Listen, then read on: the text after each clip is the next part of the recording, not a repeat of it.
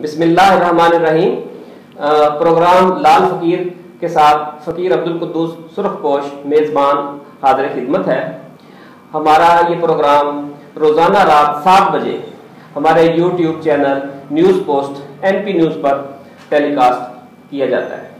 On line. اس کے علاوہ ہم اسے ہمارے جو سوشل پیجز ہیں، ٹویٹر ہے، فیس بک ہے اور واٹس ایپ ہے، ہر جگہ پہ ہم اسے بھجواتے ہیں اور آپ لوگ اسے دیکھتے ہیں. تو آج ہمارے مہمان ہیں ہمارا ضلع رحیم یارخان کی موبائل امن کمیٹی کے چیئرمین علامہ عبد الرauoف ربانی صاحب. ابھی ہم ان کا آپ سے تعارف کروائیں گے. آپ کسی تعارف کے محتاج نہیں ہیں. جنوبی پنجاب کے تمام اضلاع میں ان کا ایک بڑا مقام ہے. یہ جمعیت علماء اسلام فضل الرحمان گروپ کے صوبائی جنرل سیکرٹری بھی رہے ہیں. رحیم یارخان میں یہ جماعت کے ضلعی امیر بھی رہے ہیں، کئی بار منتخب ہوئے ہیں اور متحدہ مجلس عمل کے ضلعی صدر بھی یہ رہے ہیں. تو آج ہم ان سے مختلف ایشوز پر بات کریں گے، خاص طور پہ ضلع رحیم یارخان میں امن و امان کی جو صورتحال ہے. یہاں پہ کچھ واقعات آپ جانتے ہیں پورے پاکستان میں وائرل ہوئے ہیں. صلاح الدین کا واقعہ ہے، ایک کال گرل کی طرف سے ایک سپاہی کو ASP کو تھپڑ مارنے کا واقعہ ہے، اور بہت سے ایشوز ہیں. وکلا کی بڑی بڑی ہڑتالیں چلی ہیں. جو 3 صوبوں کا سنگم ہے وہاں پہ اغوا برائے تاوان اور دوسری ڈکیٹی چوری کی وارداتوں کے ایشوز ہیں. اس کے علاوہ جو کہ آپ کا تعلق ایک دینی جماعت سے ہے، تو ہم ان سے یہ بھی جانیں گے کہ مدارس کے حوالے سے کیا ایشوز چل رہے ہیں. خاص طور پہ جو مولانا فضل الرحمان کا دھرنا ہونے جا رہا ہے اس میں بھی مدارس کو خواہ مخواہ وہ دباؤ میں لانے کے لیے مختلف افواہ سازیاں کی جا رہی ہیں، ہدایات جاری ہونے کی وائرل کی جا رہی ہیں خبریں سوشل میڈیا پہ، کردار کشی کی مہم چل رہی ہے. تو اس حوالے سے بھی بات ہوگی اور مہنگائی کا ایشو ہے، دیگر بھی ہے. تو سب سے پہلے میں یہ وضاحت کر دوں کہ جو پروگرام لال فقیر ہے یہ ہمارا ایک روزنامہ جمہور لاہور ہے، اس کی اسپیشل اشاعت میں ہم اس کا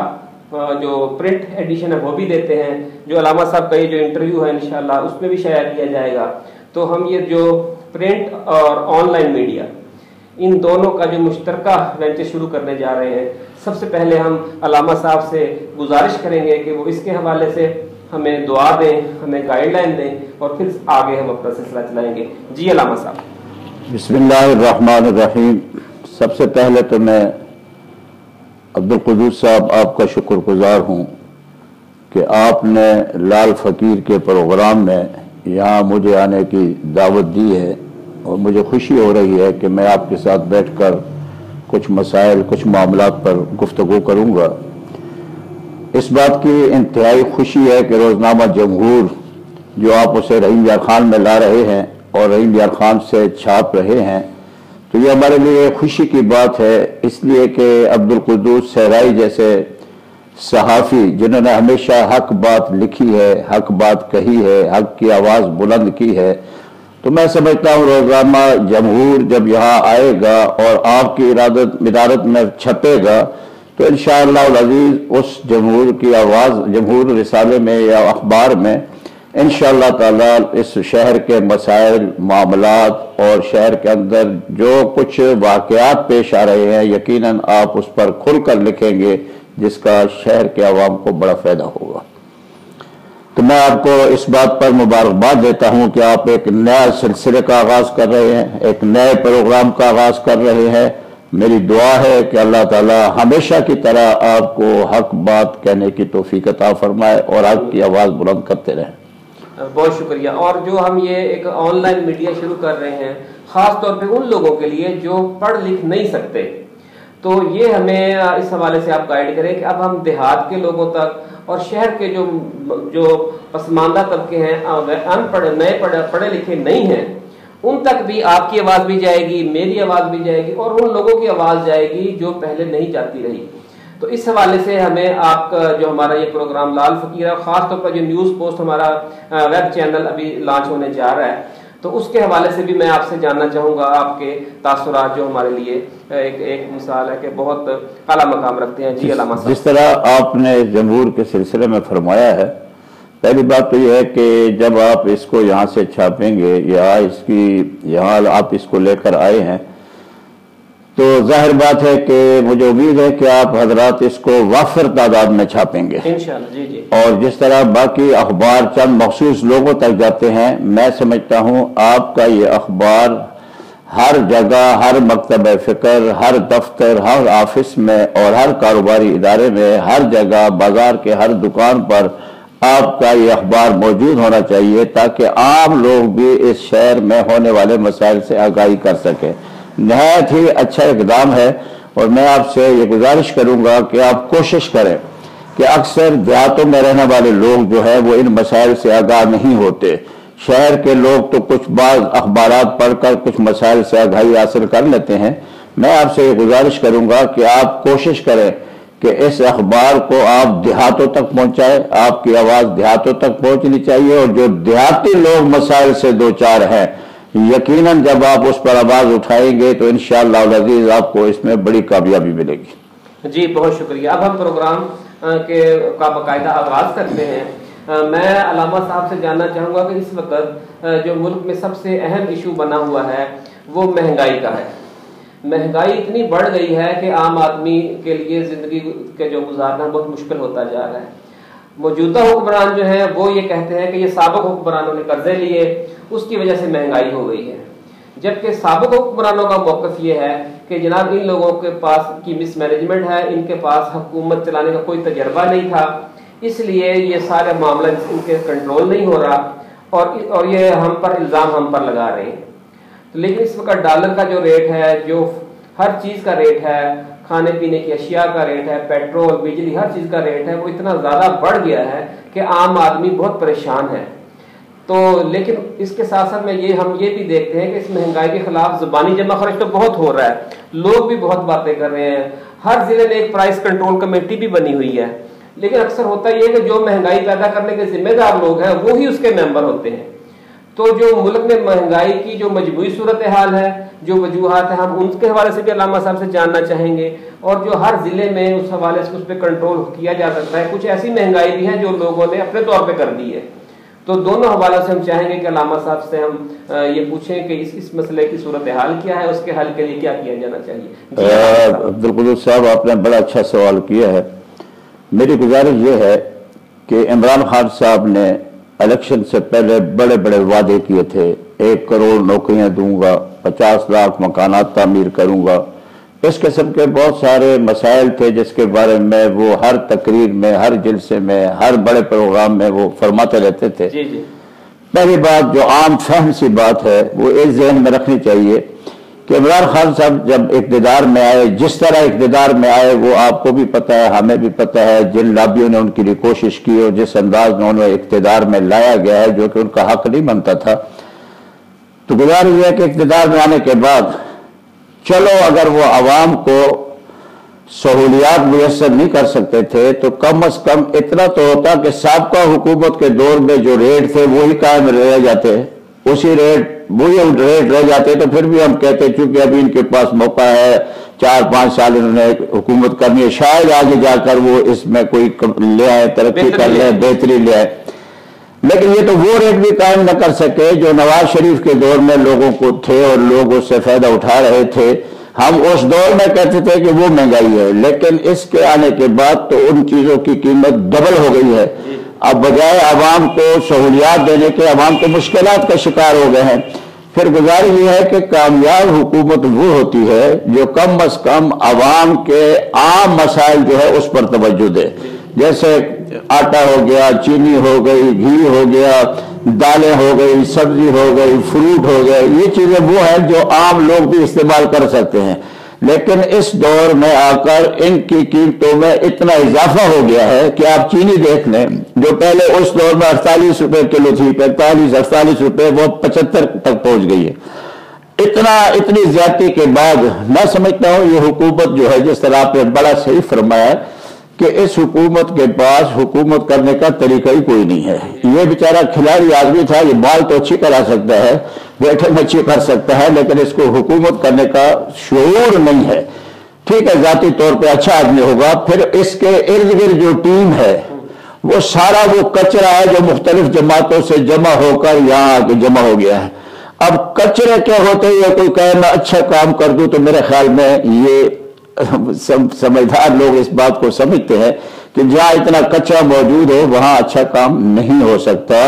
تو میں یہ سمجھتا ہوں کہ یہ حکومت جس سے عوام نے بڑی توقعات قائم رکھی تھی 4-5 سال کی بات تو بڑی دور کے یہ پہلے سال میں ناکام ہوتی نظر آ رہی ہے، اور اب تو چینے گوئیاں اتنی ہو گئی ہے کہ خود ان کے بارے میں کہا جا رہا ہے کہ شاہ محمود وزیر اعظم کا وہ امیدوار ہے، لابنگ ان کے اندر شروع ہو گئی ہے، اور آپ اس سے اندازہ لگا لیں کہ آئے روز اپنے کابینہ کے اندر تبدیلیاں کرتے جا رہے ہیں۔ یہ تبدیلی اس بات کی علامت ہے، یہ چیز بتاتی ہے کہ ان کے پاس ابھی تک کوئی ایسا قابل وزیر نہیں آیا جس پہ اعتماد کر سکے کہ یہ کام کر سکتا ہے۔ تو جہاں وزیر اعظم کو خود اپنی پوری کابینہ پہ اعتماد نہیں تو عوام بیچارے ان پر کیسے اعتماد کریں؟ جی بہت آپ نے بات کی کہ ایک انار 100 بیمار ہم نے سنا تھا، لیکن وزارت عظمیٰ کی کرسی تو ایک ہے، لیکن یہ بھی سننے میں کبھی آتا ہے کہ عمران خان فلاں کیس میں جو فنڈنگ کیس ہے اس میں نائل ہو جائیں گے، یا پھر مختلف بہانے بنا کے انہیں سائڈ لائن کیا جائے گا، اور یا شاہ محمود قریشی آ جائیں گے وزیر اعظم کی سیٹ پر۔ پہلے جہانگیر ترین کا نام سنا جاتا تھا، وہ تو خود آ گئے ہیں زد میں۔ تو اس لیے بہت سے شکوک و شبہات ہیں مرکز میں بھی، لیکن آج ہم کچھ مقامی حوالے سے بھی سوال کرتے ہیں کہ جو ضلع انتظامیہ ہے، جو پرائس کنٹرول کمیٹی ہے، اور جو برسر اقتدار جماعت کے ارکان اسمبلی ہیں اور ان کی قیادت ہے، وہ جو ایک مصنوعی مہنگائی ہے، اگر سبزی آپ کسان سے 25 روپے کلو خرید رہے ہیں، یہاں پہ آپ آگے 125 روپے کلو بیچ رہے ہیں، اس کو کس نے چیک کرنا ہے؟ دودھ میں اگر ملاوٹ ہے اور بہت سی چیزیں ہیں، ملاوٹ کا ایشو ہے، تو اس کو کس نے دیکھنا ہے؟ علامہ صاحب بہت متحرک رہے ہیں ہر حوالے سے، لیکن اس وقت صورتحال یہ ہے کہ جو اپوزیشن جماعتیں ہیں، مسلم لیگ نون اور پیپلز پارٹی اور دوسری جماعتیں، وہ بھی گھروں میں بیٹھ گئی ہیں، اور جو برسر اقتدار جماعت ہے وہ بھی نظر نہیں آ رہی۔ تو علامہ صاحب ضلع انتظامیہ کا اس میں کیا کردار ہے؟ پرائس کنٹرول کمیٹی کہاں ہے؟ پہلے تو میں یہ گزارش کر دوں کہ میں کافی عرصہ سے یہ محسوس کر رہا ہوں کہ ہمارے اس ضلع میں سیاسی جمود ہے۔ پہلے دوروں میں یہ ہوتا تھا کہ کہیں اپوزیشن کی آواز آ جاتی تھی، کبھی کہیں گورنمنٹ کے نمائندے خود بھی بعض دفعہ گورنمنٹ کے معاملات پہ تنقید کر لیتے تھے، جو اچھی روایت ہوتی تھی۔ لیکن اس وقت صورتحال یہ ہے کہ عوام پریشان حال ہیں، نہ اپوزیشن میدان میں کہیں نظر آ رہی، نہ گورنمنٹ کے لوگوں کا محسوس ہو رہا ہے کہ یہ بھی کوئی ممبر ہے یا نہیں، غالباً فنڈ بھی ان کے پاس نہیں ہے، جو توقعات لوگوں کو ان سے تھی وہ پوری نہیں ہو رہی۔ تو ہماری بدقسمتی ہے کہ خاص طور پر ہمارے اس ضلع میں اور پھر خاص طور پر رحیم یارخان میں سیاسی جمود ہے، اور میں نے بارہا کوشش کی ہے لوگوں سے مل کر کہ یار اس سیاسی جمود کو توڑا جائے، کوئی لوگوں کے مسائل کی آواز بلند کی جائے۔ لوگ مسائل سے دو چار ہیں، لیکن بدقسمتی ہے کچھ نیب کے ڈر سے نہیں بول رہے اور کچھ ویسے ہی کوئی گفتگو نہیں کر رہے۔ تو میری یہ گزارش ہے کہ آپ نے جیسے فرمایا کہ پرائس کنٹرول کمیٹی، میں عرصہ دراز سے پرائس کنٹرول کمیٹی کا ممبر ہوں، میں ان اجلاسوں میں جاتا ہوں، لیکن بدقسمتی یہ ہے کہ اس اجلاس میں وہی چیزیں پاس کی جاتی ہے جو انجمن تاجران کے نمائندے پاس کرتے ہیں۔ ہونا تو یہ چاہیے تھا کہ عوامی نمائندے یا عوام میں سے، کسٹمر میں سے، کوئی دوسرے صارفین کے ذریعے سے کوئی لوگ آتے، وہ اپنے مطالبات، اب ہم بعض دفعہ بات کرتے ہیں لیکن وہ اتنے حاوی ہوتے ہیں انجمن تاجران پر، تاجران والے، اور میں حیران ہوتا ہوں کہ انتظامیہ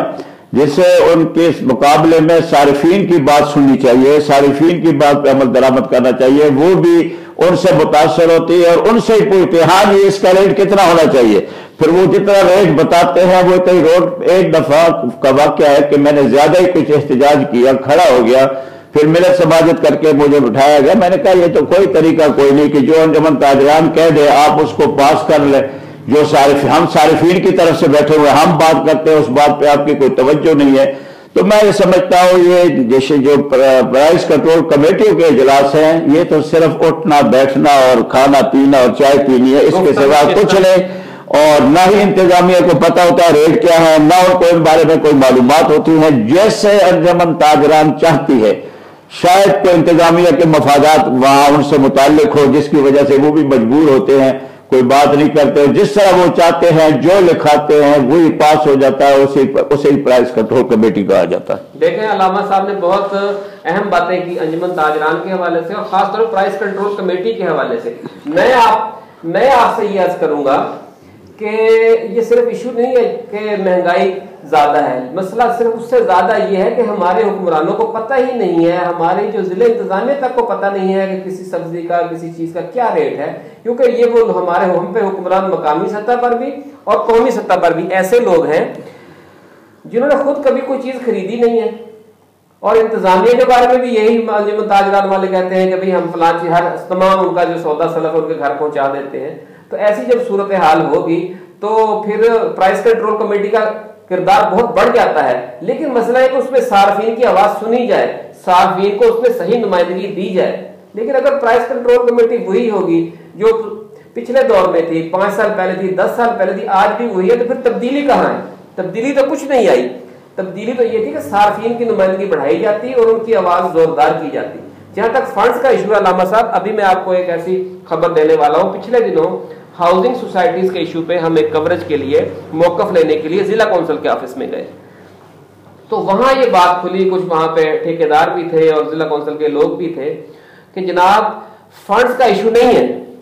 فنڈز اس وقت بھی ضلع کونسل کے پاس 30 کروڑ روپے کا فنڈ پڑا ہوا ہے، اسے خرچ کرنے کی اجازت نہیں ہے، نہ آپ جو پہلے کام ہو چکے ہیں ان کو پرانے بلوں کی مد میں اس کو فنڈ دے سکتے ہیں اور نہ کوئی نیا کام کروا سکتے۔ آپ صرف جمود تاری نہیں ہے، باقاعدہ کوئی پابندی ہے جو صوبائی یا وفاقی حکومت کی طرف سے لگا دی گئی ہے بلدیاتی اداروں پر، تو اس حوالے سے آپ کچھ بتائیں کہ یہ پابندیاں تو نہیں ہونی چاہیے۔ میں گزارش کروں کہ یہ تو خیر ویسے جیسے آپ نے فرمایا ہے، گورنمنٹ کو تو چاہیے کہ زیادہ سے زیادہ لوگوں کو ریلیف دیا جائے، زیادہ سے زیادہ کام دیا جائے۔ اگر ہم لوگوں کے مسائل اور کاموں پر خرچ کرنے سے منع کریں گے تو ظاہر بات ہے پھر وہاں تو لوگ مایوس ہی ہوں گے حکمرانوں سے۔ یہ ان کی نالائکی ہے، فنڈ موجود ہے اور فنڈ موجود ہونے کے باوجود اگر خرچ نہیں کیا جاتا تو یقیناً یہ عوام کے ساتھ زیادتی ہے، عوام کے لیے پیسہ ہے، عوام کی رقم ہے، عوام پہ خرچ ہونی چاہیے۔ لیکن ہمارے یہاں قدوس صاحب بڑی بدقسمتی ہے کہ ہمارے جو ممبران منتخب ہو کر جاتے ہیں، بجائے اس کے کہ وہ عوام کے کاموں پر توجہ دے، وہ اپنے مراعات حاصل کرنے پر لگے رہتے ہیں کہ مجھے یہاں سے کتنا فائدہ ہو سکتا ہے، میں کتنا فائدہ حاصل کر سکتا ہوں۔ یہ جب تک بیماری ہمارے اس ملک میں موجود ہے ذاتی مفادات حاصل کرنے کی، اس وقت تک میرے خیال میں کوئی صحیح عوام کی خدمت نہیں ہو سکتی۔ ہماری بھی عوام کی بھی کمزوری ہے کہ ہم ایسے لوگوں کو منتخب کرتے ہیں جن کا عوام سے کوئی تعلق ہی نہیں ہوتا، تو اس کا نتیجہ یہ نکلتا ہے کہ ان کے گھروں میں تو آسانی ہے، ان کو دنیا کے ہر سہولت اور آرام میسر ہے، تو ان کو کیا کہ غریب پہ کیا گزرتی ہے اور عام آدمی پہ کیا گزرتی ہے، اور نہ عام آدمی کے حالات سے واقف ہوتے ہیں۔ اب آپ دیکھیں کہ ضلع کونسل میں جیسے آپ فرما رہے کروڑوں کے حساب سے فنڈ 30 کروڑ کے حساب سے فنڈ موجود ہے، اور دیہاتوں کے ضلع کونسل کا کام ہے دیہاتوں میں ترقیاتی کام کرنا۔ آپ دیہاتوں میں نکل جائے، کسی دیہات میں آپ کو کوئی ترقیاتی کام ہو تو وہ نظر نہیں آئے گا۔ لہذا چاہیے کہ چلو اگر عوامی نمائندوں نے اس کو تقسیم نہیں کیا تھا یا انہوں نے اس کو خرچ نہیں کیا تھا، تو اب تو گورنمنٹ کے اپنے ذمہ داران انتظامیہ موجود ہے، ایڈمنسٹریٹر موجود ہے، تو ان کو چاہیے کہ یہ پیسہ عوام کے مسائل پر حل کرے تاکہ لوگ بیچارے کوئی سہولت حاصل کر سکے، سکون کی زندگی گزار سکے۔ اب دوسرا مسئلہ جو اس کے ساتھ ہے، دیکھیں آپ، ہمارا یہ شہر مسائل سے دوچار ہے، گلیوں میں پانی ابل رہا ہے، گٹوں میں پانی ابل رہا ہے، پانی ہے، لوگوں کا گزرنا مشکل ہے، خصوصاً طور پر وہ علاقے جو جہاں غریب عوام رہتے ہیں، وہ مشکلات سے بہت سارے میں ان کا نام لے کے بتا سکتا ہوں، شہر میں جتنے بھی غریب علاقے ہیں وہاں پہ کام ہونا چاہیے، وہ بیچارے لوگ کاموں سے محروم ہے، اس پر توجہ نہیں دی جا رہی۔ چاہے جائے کہ پہلے سے مسائل جو موجود ہیں ان کو حل کیا جائے، ایک نیا پینڈورا باکس کھول دیا گیا ہے، اور وہ یہ ہے کہ جی ہم اس کو کارپوریشن بناتے ہیں۔ کارپوریشن اگر ہم اس کو بنانا چاہتے ہیں تو جتنی آبادی ہے اسی آبادی پر اگر کارپوریشن بنا دیا جائے اور اس کے جو وسائل آئے گے پورے شہر پہ خرچ ہوں گے، اور یہ ہو سکتا ہے، اس لیے کہ کارپوریشن بنانا وزیر اعلیٰ کے ثوابدید پر ہے، اور اس کی مثال ساہیوال کی ہمارے سامنے موجود ہے کہ ساہیوال کو اسی آبادی پر وہاں پہ کارپوریشن بنائی گئی، یہاں بھی کارپوریشن بن سکتی ہے وزیر اعلیٰ کی ثوابدید پر۔ اور میں حیران ہوں، وزیر اعلیٰ جو جنوبی پنجاب سے تعلق رکھتے ہیں، اور توقعات یہ تھی کہ وزیر اعلیٰ صاحب چونکہ جنوبی پنجاب سے ہیں تو ہمیں یہ امید لگی تھی کہ اب تو انشاءاللہ جنوبی پنجاب کا مقدر بدل جائے گا، بڑے کام ہوں گے، بڑا وہ ہوگا. لیکن ہماری بدقسمتی کا بھی عالم ہے کہ کئی عرصے سے ہمارے ضلع میں کوئی ڈی پی او ہی کوئی نہیں. جنوبی پنجاب کے وزیر اعلیٰ کو یہ توفیق نہیں ہوئی کہ ہم اتنا خیال کرے کہ جنوبی پنجاب کا رحیم یارخان ایک اہم ضلع ہے، سب سے بڑا کاروباری ضلع ہے.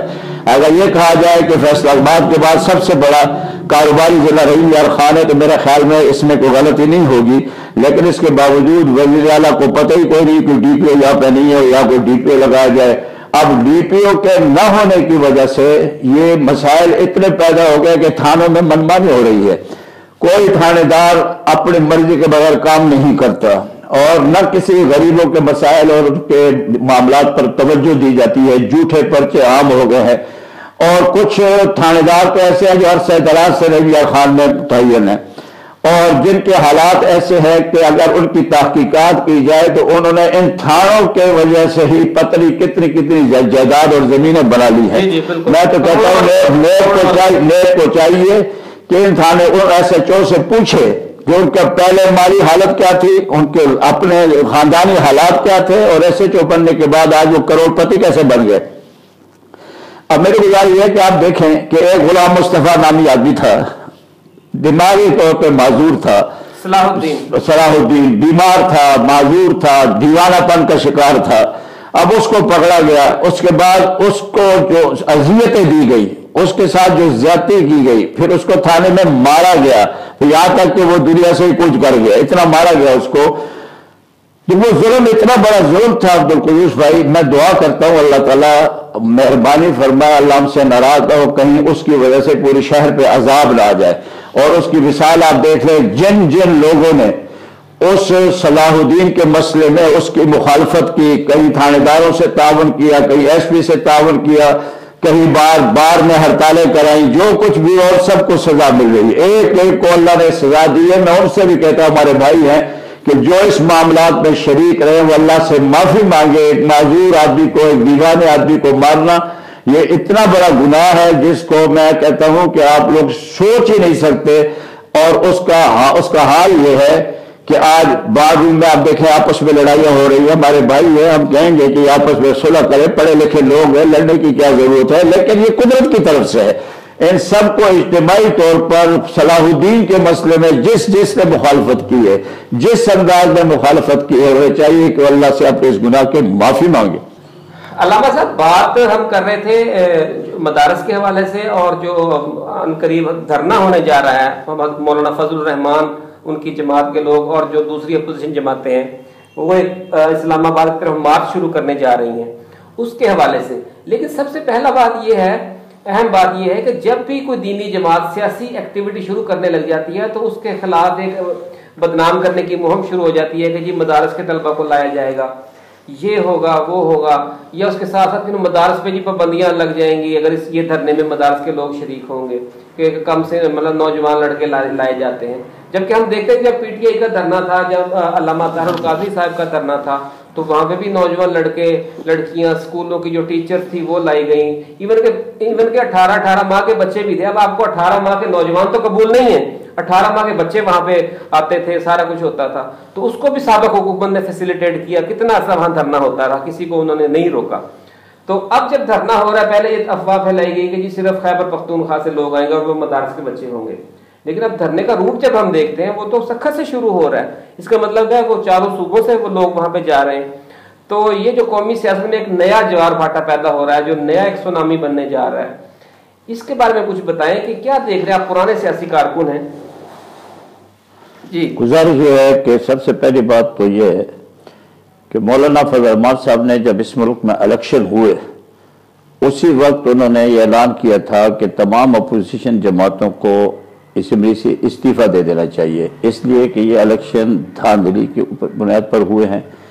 کوئی کلیئر الیکشن نہیں ہے، صاف شفاف الیکشن جیسے کہا جاتا ہے وہ نہیں ہے، سوائے دھاندلی کے اس میں اور کوئی چیز نہیں ہے. لہذا تمام اپوزیشن جماعتیں استعفیٰ دیں اسمبلیوں سے. لیکن اس وقت دوسری اپوزیشن جماعتوں نے مولانا کی اس بات پر توجہ نہ دی اور وہ اپنے اس میں لگے رہے کہ نہیں، ہمیں پارلیمنٹ کو قائم رکھنا چاہیے، پارلیمنٹ مضبوط ہونی چاہیے اور اس طرح حکومتوں کو ہمیں فارغ نہیں کرنا چاہیے. لیکن اب مولانا نے اپنے ذاتی طور پر اس حکومت کے خلاف پہلے پورے ملک کے اندر ملین مارچ کیے، اور ملین مارچ کرنے کے بعد اپنے مذہبی کارکنوں کو، جو ان کے جماعت کے کارکن ہیں، ان کو بیدار کیا، ان میں شعور پیدا کیا، ان کو تیاری کرائی، اور اس کے بعد پھر مولانا نے 27 اکتوبر کا اعلان کر دیا کہ اب ہمارا ملین مارچ مقامی جگہوں کے بجائے اب اسلام آباد کی طرف ہوگا۔ یہ ذرا آپ تھوڑا سا اس میں وضاحت کر دوں کہ دھرنے کا مولانا نے نہیں کہا، مارچ کا کہا ہے کہ ہمارا مارچ ہوگا اسلام آباد کی طرف۔ اب مولانا نے باقی سیاسی جماعتوں کو بھی دعوت دی، اس وقت تو آپ نے ہماری بات نہ مانی، چلو اب ہمارے ساتھ آپ مارچ میں شریک ہو جائیں۔ تو مولانا کے اس اعلان کے بعد تمام جماعتوں کے اندر ایک ہلچل سی مچ گئی، ہر ایک اپنی جگہ پہ پریشان ہو گیا، ان کے اجلاس شروع ہو گئے، اور نوبت جہاں تک پہنچی کہ کچھ ان کے لوگ کہتے رہے کہ یہ مارچ ہونا چاہیے، کچھ کہتے ہیں نہیں ہونا چاہیے، کچھ کہتے ہیں اس میں شریک ہونا چاہیے، کچھ کہتے ہیں شریک نہیں ہونا چاہیے۔ لیکن مولانا آئے دن ایک بیان دے کر اس میں اور زیادہ طوفان برپا کر دیتے تھے کہ میں آ رہا ہوں، میں آ رہا ہوں، جس سے پھر سیاسی جماعتوں میں اجلاس شروع ہو جاتے تھے۔ کئی بار پیپل پارٹی، نون لیگ، دوسری جماعتوں نے اجلاس کیے کہ ہمیں مولانا کا ساتھ دینا چاہیے کہ یا نہیں دینا چاہیے۔ لیکن اب جو وقت قریب آتا جا رہا ہے، آپ نے دیکھا کہ اب تو نواز شریف نے اپنی زبان سے پیشی پر آتے ہوئے کہا کہ ہم نے اس وقت غلطی کی تھی کہ مولانا فضل الرحمان کا موقف تسلیم نہیں کیا تھا، یہ ہماری غلطی تھی، ان کا موقف صحیح تھا اور ہمیں اسمبلی سے استعفے دینے چاہیے تھی۔ اور میں نے خط لکھ دیا اپنے بھائی کو بھی، اپنے بیٹے کو بھی، کہ مولانا کے ساتھ ہر سطح پہ تعاون کیا جائے اور پوری مسلم لیگ نون ان کے مارچ میں شامل ہو۔ اسی طرح اپنے بلاول بھٹو صاحب نے بھی فرمایا کہ ہم ہر جگہ پر ان کا استقبال بھی کریں گے، ان کے ساتھ شامل بھی ہوں گے، اور وہ جب یہاں سے جائیں گے سندھ سے، سندھ میں چونکہ ہماری حکومت ہے تو ہم ہر طرح کا اس مارچ کا تحفظ کریں گے۔ میں آپ سے یہ گزارش کروں، مولانا فضل الرحمان صاحب الیکشن میں ووٹ لیتے ہیں، آپ کو پتا ہے اب بھی 15 سیٹیں ہمارے قومی اسمبلی کے اندر موجود ہے، سینٹ کے اندر ہم موجود ہے، بلوچستان اسمبلی کے اندر ہم موجود ہے، صوبہ سرحد اسمبلی کے اندر موجود ہے، بلتستان اور گلگت کی سیٹ میں وہاں پہ ہم موجود ہے، ہر جگہ اسمبلیوں میں ہم موجود ہیں۔ میں ان سے پوچھتا ہوں کیا یہ مولانا جو اتنے تعداد میں سیٹیں لے کر آتے ہیں مدرسے کے طالب علموں سے لے کر آتے ہیں؟ جن کا ووٹ ہی نہیں ہوتا، ہاں جن کا ووٹ ہی نہیں ہوتا، ہاں تو یہ تو مولانا عوام سے ووٹ لے کر آتے ہیں۔ تو مولانا کے ساتھ صرف طلباء ہی نہیں، عوام کا ایک جمع غفیر ہوگا، ایک سیلاب ہوگا، اور لوگ پاکستان کی تمام مارچ اور پاکستان کے تمام تحریکیں بھول جائیں گی۔ اتنی بڑی تحریک ہے کیونکہ مولانا فضل الرحمان ایک ذہین ترین سیاستدان ہے، اور وہ اپنے پتے بڑے اچھے طریقے کے ساتھ کھیلنا جانتا بھی ہے اور کھیلتا بھی ہے، اور اب تو ثابت بھی ہو گیا ہے کہ مولانا نے کس طرح پوری سیاست کو یرغمال بنا لیا ہے، اور پوری سیاست قوتیں تمام کی تمام مولانا فضل الرحمان کے ساتھ طرف متوجہ ہے، اور ٹی وی کا کوئی چینل ایسا نہیں جسے کھولا جائے تو اس میں مولانا فضل الرحمان نظر نہ آئے، جبکہ پہلے انہیں پوچھا بھی نہیں جاتا تھا۔ دوسری گزارش یہ ہے کہ مدارس کے بارے میں اب ان کو اور کوئی بات نہیں آتی، اب یہ شروع ہو جاتے ہیں کہ مدارس کے بچے آئیں گے۔ مولانا فضل الرحمان پاگل ہے، چھوٹے بچوں کو مارچ میں لے جائے، جلوسوں میں لے جائے، لیکن سوال یہ ہے کہ کیا مدارس کے بچے اس ملک کے شہری نہیں ہیں؟ کیا ان کے ماں باپ یا وہ اس ملک کے رہنے والے نہیں ہیں؟ وہ اس ملک کے شہری ہیں۔ اگر کالج اور یونیورسٹی کے طلباء سیاست میں آ سکتے ہیں، سیاست کر سکتے ہیں، تو دلی مدرسے کا طالب علم کیوں نہیں کر سکتا؟ یہ تو آپ خود ان کو قومی دھارے سے باہر نکالنے والی بات کر رہے ہیں۔ قومی دھارے میں تو ان کو آپ خود کہتے ہیں ہم لانا چاہتے ہیں، تو وہ قومی دھارے سیاست میں آتے ہیں تو ہم ان کو روکنا کیوں چاہتے ہیں؟ دوسری بات یہ ہے کہ مدارس کے ساتھ چونکہ یہ لوگ سمجھتے ہیں کہ مدارس سے اور ان جگہوں سے حق کی آواز بلند ہوتی ہے، کوئی تو ہے جو ان کے جھوٹے غلط معاملات پر ان کو ٹوکتا ہے، ان کے خلاف آواز اٹھاتا ہے، اور یہ وہ آواز ختم کرنا چاہتے ہیں۔ لہذا میں آپ حضرات کے وساطت سے یہ بات عرض کرنا چاہتا ہوں کہ مدارس کے طلباء، مولانا فضل الرحمان صاحب نے بھی فرمایا اور دوسرے ہمارے لیڈران نے بھی، قومی سطح کے جو ہمارے مرکزی لیڈر ہیں انہوں نے بھی فرمایا کہ ان جلوسوں میں 18 سال سے کم کا کوئی بچہ نہیں ہوگا، اور نہ ہی ہمارے جلوسوں میں ان کی طرح عورتیں ہوں گی، نہ ہی ناچ گانے ہوں گے، اور نہ ہی اس کو اس طرح کے یعنی انداز ہوگا یا معاملات ہوں گے جس سے فحاشی پھیلنے کا خطرہ ہو۔ اور یہ کہنا کہ وہ مارچ کیوں کر رہے ہیں، کیوں آتے ہیں، تو اگر عمران صاحب سے پوچھا آپ بھی چوک پہ کیا لینے گئے تھے، اس وقت کی حکومت کے بارے میں تو تمام اپوزیشن جماعت متفق تھی کہ ان کی حکومت رہنی چاہیے، ان کو 5 سال چلنا چاہیے، سوائے عمران خان کے تمام اپوزیشن ان کے ساتھ تھی۔ اور اب اس وقت حصورت حال یہ ہے کہ اکیلی پی ٹی آئی ایک طرف ہے اور ملک کی تمام مذہبی سیاسی جماعتیں ایک پلیٹ فارم پہ کھڑی ہیں، تو اگر ان کے خلاف ایک جماعت ڈی چوک میں آ کر دھرنا دے سکتی ہے تو ان کے خلاف تمام جماعتیں مل کر مارچ کیوں نہیں کر سکتی؟ یہ ان کا آئینی اور جمہوری حق ہے، اور میں یہ سمجھتا ہوں کہ حکومت کو ہوش کے ناخن لینے چاہیے۔ اگر مولانا فضل الرحمان ایک پرامن تحریک چلا رہے ہیں، اور میں آپ کے معلومات کے لیے عرض کر دوں کہ اس ملک کے اندر ہمارے 5-6 ملین مارچ ہوئے ہیں، جس میں ہمارے قائدین جو ہے کم از کم 1.5 کروڑ عوام سے مخاطب ہوئے ہیں، 10-10 لاکھ کا مجمع ہوتا تھا۔ جب ان اتنے بڑے مارچوں میں جو ملین مارچ ہوئے ان میں کہیں کوئی بتائے کہ ایک شیشہ کسی کا ٹوٹا ہے؟ جہاں کوئی ایک شیشہ نہیں ٹوٹا، کہیں سے کوئی آواز نہیں آئی، کسی کے ساتھ زیادتی نہیں ہوئی، تو میں سمجھتا ہوں اس پرامن مارچ کے راستے میں رکاوٹ نہیں بننا چاہیے۔ اگر اس پرامن مارچ کے راستے میں رکاوٹ ڈالی گئی، ان کو روکنے کی کوشش کی گئی، تو قدوس صاحب میرے لیڈر کہے نہ کہیں، میں ایک بات ذاتی طور پہ کہتا ہوں کہ مولانا کے ساتھ وہ لوگ ہوں گے جنہوں نے روس کو کابل افغانستان میں شکست دی تھی، جس نے امریکہ کو افغانستان سے بھاگنے پہ مجبور کر دیا ہے، تو یہ بیچارے ان کے سامنے کیا ٹکیں گے؟ یہ تو ان کے ایک نعرے کی مہار ہے، یہ تو ان کے سامنے ٹھہر ہی نہیں سکتے۔ علامہ صاحب، ابھی مولانا فضل الرحمان کے مارچ کے حوالے سے ہم بات کر رہے تھے، احتجاجی تحریک جو کوئی رخ اختیار کر سکتی ہے مستقبل قریب میں، اس کی ہم بات کر رہے تھے۔ ایک اور مارچ کا ہم سنتے آ رہے تھے کہ جو گنے کے کاشتکار ہیں، جو کسان تنظیم میں ہیں، وہ بھی اسلام آباد کی طرف مارچ کرنا چاہ رہی ہیں تو گنے کے ایشو پہ، کہ چینی کا ریٹ جو 45-48 روپے تھا شوگر سیزن شروع ہونے پر، بعد میں 75-80 روپے وہ چینی بک رہی ہے، لیکن جو ان کے گنے کا ریٹ ہے وہ وہی ہے پچھلے 5-6 سال سے 180 روپے۔ اب وہ لالی پاپ دیا جا رہا ہے 20 روپے من کا، تو جو بالکل ناکافی ہے۔ تو اب دیکھیں، اگر کاشتکار بھی باہر نکل آتے ہیں گنے کے اس ریٹ کے ایشو پہ، اب وہ اگر 20 روپے کا لالی پاپ اناؤنس کرتے ہیں، اور سنا بھی یہی ہے کہ چونکہ مخدوم خسرو بختیار ہیں، جہانگیر ترین ہے، یہ اشارہ شوگر ملز کارٹل ہے، ان کی ملی بھگت سے یہ صرف 20 روپے سے زیادہ دینے پہ تیار نہیں ہے، تو اتنا بڑا ڈاکہ مارنا چاہتے ہیں ایک بار پھر وہ کروڑوں اربوں روپے کا کاشتکاروں کی جیب پہ۔ تو ایک اور دھرنا شروع ہو جائے گا، پھر تاجر تنظیمیں ہیں اور بہت سے ایشوز ہیں، اگر لوگ باہر نکلنا شروع کر دیں گے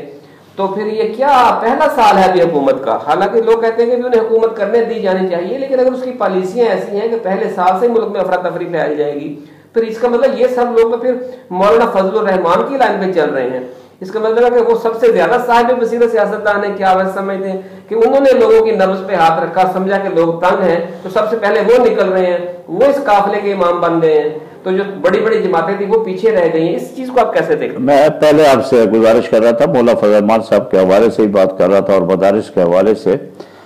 آپ دیکھیے کہ مولانا فضل الرحمان صاحب کے مارچ تو ہے 23 اکتوبر کو، لیکن اس کے ساتھ ساتھ انجمن تاجران نے 28-29 کے کال دے دی ہے ہڑتال کی۔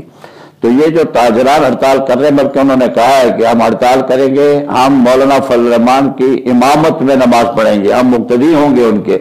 تو یہ بھی تو مولانا فضل الرحمان کی سیاسی بصیرت کی بات ہے۔ دوسری طرف ڈاکٹروں نے ہڑتال کی ہوئی ہے اور ڈاکٹروں نے بھی مولانا فضل الرحمان کی حمایت کا اعلان کر دیا ہے۔ بار ایسوسی ایشن نے بھی مولانا فضل الرحمان کی حمایت کا اعلان کر دیا ہے۔ جہاں تک کاشتکاروں کی بات ہے، پہلے تو آپ کے معلومات کا عرض کر دوں، میرے ساتھ رحیم خان کے کاشتکار کسانوں نے رابطہ کیا ہے کہ ہم آپ کے پاس ملنا چاہتے ہیں اور آپ کے اس مارچ کے حوالے سے ہم آپ کے ساتھ بات کرنا چاہتے ہیں، تو میرے ساتھ 1-2 دن میں ملنے والے ہیں۔ جی جی، تو میں یہ گزارش کروں کہ رحیم خان اس وقت شوگر ملوں کا سب سے بڑا ضلع ہے، اور یہاں تقریباً ہر سال میں بھی کاشتکاروں کے ساتھ احتجاج کرتا ہوں، احتجاجوں میں شامل ہوتے ہیں، تقاریریں کرتے ہیں ان کے لیے، اور تقریباً 5-6 سال سے کبھی ہم کوٹ سبابہ کے لائن پر بیٹھ کر یہ کرتے ہیں، تو تقریباً 5-6 سال سے ہم اس میں لگے ہوئے ہیں، اور 5-6 سال سے ہی ہمارا مطالبہ ہے کہ ریٹ بہت کم ہے، بیچارہ کاشتکار اتنی محنت کرتا ہے، پھر اس سے گنا کاٹا جاتا ہے، تول میں اس کے ساتھ زیادتی کی جاتی ہے، پھر یہ اپنے ٹھیکیدار بلاتے ہیں، ان کو سڑکوں پر بٹھاتے ہیں، ان کے ذریعے سے سستا خریدنے کی کوشش کرتی ہے. 180 بھی نہیں بلکہ 150 60 پہ نقد پیسے دے کے پہلے ان سے بیچاروں سے لے لیا جاتا ہے. بڑا مشہور ہوا ہے بہت بڑا، بلکہ 125-30 روپے ان کے الیکشن میں لوگوں نے ٹوکا پرمٹ کے نعرے لگائے، ٹوکا ٹوکا کے نعرے لگتے رہے. اب بدقسمتی سے خسرو بختیار بھی مین آدمی ہے پی ٹی آئی کا، اور جہانگیر ترین بھی، اور دونوں کا شوگر سے تعلق ہے، یہ شوگر مافیا ہے. اب ان کی پوری کوشش ہے کہ انہوں نے دیکھیں، آپ چینی جو پہلے 145 روپے تھی، ان کی ملی بھگت سے ان کو خوش کرنے کے لیے اس کی قیمت 175 روپے اور 180 روپے تک پہنچ گئی ہے. صرف چینی 45 کہہ رہا تھا، سوری 45 روپے تھی، اور اب یہ 75 اور 80 تک پہنچ گئی ہے. تو یہ ان کی، اچھا چلو ہم کہتے ہیں اگر آپ نے چینی مہنگی کی ہے تو کم از کم کاشتکاروں کا گنا بھی تو 180 نہیں ہونا چاہیے نا، اس کو بھی کم از کم 300 روپے ہونا چاہیے. اور ہمارا یہ مطالبہ ہے شروع سے کاشتکاروں کا، تمام کا، یہاں کے تنظیموں کا، کہ کاشتکار کے ساتھ بڑا ظلم ہو رہا ہے. کھاد مہنگی مل رہی ہے، ہر چیز مہنگی ہے، اور اس مہنگائی کے دور میں وہ بیچارہ محنت مزدوری کرتا ہے، اور جب وہ گنا مل کے حوالے کرتا ہے تو ہاتھ ملتے ہوئے واپس آ جاتا ہے، اس کے پاس بیچارے کے پاس تو کچھ بھی نہیں ہوتا. تو یہ جو مافیا ہے یہ بڑا طاقتور ہوتا ہے، یہ ہر طریقے سے غریب کا، مزدور کا، کسان کا، کاشتکار کا خون چوستا ہے، اور وہ خون پی ٹی آئی کے دور میں بھی اب چوسا جا رہا ہے. ہمارا یہ مطالبہ ہے کہ اگر یہ عوام کے خیرخواہ ہے تو ان کو چاہیے کہ کاشتکاروں کے گنے کی قیمت 300 روپے کر دے، تو چلو کاشتکاروں کو بھی اس کا کوئی فائدہ ہو. لیکن علامہ صاحب میں یہ کہوں گا اس موقع پہ کاشتکار تنظیمیں ہمیشہ آپ کے پاس تشریف لاتی ہیں، یہ ہمارا پروگرام کا ایک بڑا اہم موقع ہے. تو آپ کیمرے کی طرف منہ کر کے عمران خان کو مخاطب کریں اور اسے کہیں کہ اس کے جو کچن کیبنٹ ہے خسرو بختیار اور جہانگیر ترین، وہ ان کے ہاتھوں میں نہ کھیلے، ایک پیغام دے عوام کو کہ اور کاشتکاروں کی بات سنیں. کیا یہ انصاف ہے؟ یہ میں تو عبدالقدوس صاحب عمران خان صاحب سے یہ کہوں گا، قوم نے ان سے بڑی امیدیں وابستہ کی ہوئی تھی، تو میں عمران خان صاحب سے یہ ضرور کہوں گا وہ مہربانی کریں، ان کی کیبنٹ میں خسرو بختیار صاحب اور چائنا بھی ان کے ساتھ دورے پر گئے ہیں، اور ان کے کیبنٹ میں ان کے خاص و خاص ساتھی ترین صاحب بھی ہیں، اور شوگر کے ساتھ ان کا تعلق ہے. تو وہ کم از کم ان کو تو مجبور کرے کہ وہ صحیح ریٹ کاشتکاروں کو دے. کوئی کام تو عمران خان صاحب اپنی زندگی میں کر جائیں. بہت شکریہ علامہ صاحب، آپ نے کاشتکاروں کے حوالے سے بات کی. ایک اور اہم بات رہ گئی ہے، رحیم خان کی سب سے بڑی جو انڈسٹری ہے وہ یونی لیور پوری دنیا میں مشہور ہے. اب کچھ عرصہ پہلے وہاں پہ ایک بڑی انویسٹمنٹ آئی ہے، تقریباً 10 ارب، اس میں اضافہ کیا جا رہا ہے، اس میں ایکسٹینشن کی جا رہی ہے یونی لیور فیکٹری میں، اور اس میں 10 ارب روپے کی غیر ملکی سرمایہ کاری ہوئی، اور ہم اسے خوش آمدید کہتے ہیں. بہت اچھا اقدام ہے یونی لیور انتظامیہ کا، جو ان کا ہیڈ آفس ہے لندن میں، ان کا ہم شکریہ ادا کرتے ہیں. لیکن یہاں پہ جو مقامی مینجمنٹ ہے اس کے حوالے سے بہت سے تحفظات ہیں. سب سے بڑا مسئلہ یہ ہے کہ پچھلے دنوں انہوں نے ڈاؤن سائزنگ کی تھی چند سال پہلے، اور وہ جو مزدور ہیں اپنی بحالی کی تحریک چلا رہے تھے، اور علامہ صاحب نے ماشاءاللہ ان کا بہت بڑا کردار ہے مزدور تنظیموں کی سرپرستی کے حوالے سے بھی. تو جو یونی لیور کے مزدور ہیں، ان کا جو مکی مسجد سیکریٹریٹ ہے وہ ان کا ہیڈ آفس رہا ہے تحریک کے حوالے سے. اب جب 10 ارب روپے کی نئی انویسٹمنٹ آئی ہے اور سینکڑوں ہزاروں کارکن نئے بھرتی کیے جا رہے ہیں، تو سب سے پہلا حق تو علامہ صاحب ان کا تھا. بالکل ان کے حوالے سے کوئی پالیسی نہیں چل رہی. آپ ہمیں کچھ بتائیں کیا ہو رہی ہے؟ اچھا کیا عبدالقدوس بھائی، اللہ آپ کو جزائے خیر عطا فرمائے کہ آپ نے مزدوروں کی بات کی ہے. مزدور یونینوں کے ساتھ ہمارا بڑا پرانا تعلق ہے. کسی زمانے میں لیور برادرز میں اور واسی مل میں جو یونین ہوتی تھی، یہ والد صاحب رحمۃ اللہ علیہ کے سرپرستی حاصل ہوتی تھی، اور ان کے سرپرستی میں ان کے انتخابات اور یونینیں بنتی تھی. میرا بھی اسی حوالے سے یونین تنظیموں کے ساتھ تعلق ہے، اور ان کے وقتاً فوقتاً ان کے اجلاسوں میں، میٹنگوں میں شامل ہونے کا موقع ملتا رہتا ہے. آپ نے جیسا فرمایا کہ لیور یونین کے اوپر مزید انویسٹمنٹ کی جا رہی ہے، 10 ارب کے قریب پیسہ بھی لگایا جا رہا ہے، بڑی اچھی بات ہے. ہمارے شہر میں ہوگا، ہمارے شہر کو فائدہ ہوگا. لیکن کتنی ستم ظریفی ہے کہ اسی لیور برادرز میں سے کچھ مزدوروں کو 10-12 سال پہلے، جنہوں نے عرصہ دراز تک اس میں کام کیا ہے، اپنی پوری زندگی یہاں پہ کام کیا ہے، ان کو بلا وجہ ڈسچارج کر دیا گیا. جس کے لیے وہ ڈی پی کمشنر صاحبان سے بھی ملتے رہے، جنہوں کے لیے انہوں نے بڑی آوازیں بلند کی، بڑی تحریکیں چلائی، وہ تھانوں جیلوں میں بھی گئے، سڑکوں پہ نعرہ بازی بھی کرتے رہے، جلوس بھی نکالتے رہے، لیکن انتظامیہ ٹس سے مس نہیں ہوئی لیور برادرز کی۔ اور اب جیسے آپ فرما رہے ہیں کہ وہ نئے اس میں اضافہ کر رہے ہیں، تو اضافے کے بعد ظاہر بات ہے ان کو مزید مزدوروں کی ضرورت پڑے گی، لیکن یہ کتنا بڑا ظلم ہے کہ جس شہر میں وہ فیکٹری موجود ہے، حق یہ بنتا ہے کہ اس شہر ہی کے لوگوں میں سے لوگوں کو اس میں بھرتی کیا جائے۔ اب دوسرے اضلاع سے لوگوں کو لا کر اس میں بھرتی کرنا اس شہر کے لوگوں کے ساتھ، اس سے بڑا ظلم اور کوئی نہیں۔ ہمارا یہ مطالبہ ہے آپ کے اس چینل کے حوالے سے، میرا یہ مطالبہ ہے کہ لیور برادرز پہلے تو ان مزدور بیچاروں کو بحال کرے جو پہلے ان کے یہاں کام کرتے رہے، سب سے پہلا حق ان کا بنتا ہے کہ ان کو بحال کیا جائے۔ دوسرے نمبر پر میری یہ گزارش ہے کہ اگر انہوں نے شہر کے لوگوں کے بجائے باہر سے لوگ آ کر بھرتی شروع کرنے دیے جائے تو پھر ہم مجبور ہوں گے کہ شہر کے تمام سیاسی اور سوشل لوگوں کو جمع کر کے ہم احتجاج کریں، اور وہ احتجاج ان کے لیے مہنگا پڑ جائے گا، لہذا ان کو ایسے اقدام سے روکنا چاہیے۔ ہم ان کو بہتر مشورہ دیں گے کہ آپ جب بھی کوئی نئی بھرتی کریں تو شہر میں سے ہونی چاہیے۔ پہلا حق ان مزدوروں کا ہے جن کو آپ نے برخاست کیا ہے۔ امید ہے آپ کے اس چینل کے حوالے سے ہماری یہ بات ان تک پہنچے گی اور وہ ضرور اس پر سوچیں گے۔ وہ بھی انسان ہے، ان کو بھی انسانیت کے حوالے سے سوچنا چاہیے کہ پہلا حق ان مزدوروں کا ہے جن کو برخاست کیا گیا ہے، ان کو پھر فور بحال کیا جائے۔ جی علامہ صاحب بہت شکریہ آپ کا۔ آپ نے دیکھا کہ یونی لیور کے حوالے سے کافی گفتگو ہوئی۔ اس میں تھوڑا سا یہ ایڈ کرنا چاہوں گا کہ